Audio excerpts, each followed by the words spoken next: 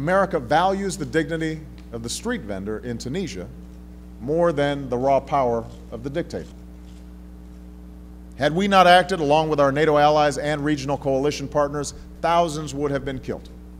President Assad now has a choice. He can lead that transition or get out of the way. We believe the borders of Israel and Palestine should be based on the 1967 lines with mutually agreed swaps, so that secure and recognized borders are established for both states. As for security, every state has the right to self-defense, and Israel must be able to defend itself, by itself, against any threat. Provisions must also be robust enough to prevent a resurgence of terrorism, that people should govern themselves. And now we cannot hesitate to stand squarely on the side of those who are reaching for their rights.